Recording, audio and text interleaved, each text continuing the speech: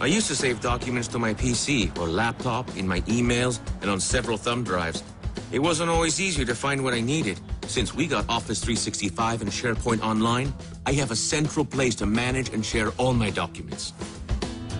This is my site, where I manage and share all my personal documents with coworkers, like these project briefs.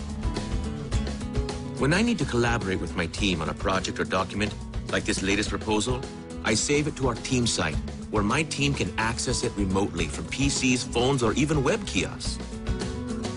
Here, I see at a glance my team's shared calendar and who's been working on this proposal because everything is tracked. Once the proposal is complete, I can send my client a link right from our SharePoint site so we can review it together. These days, I know exactly where to find all my documents.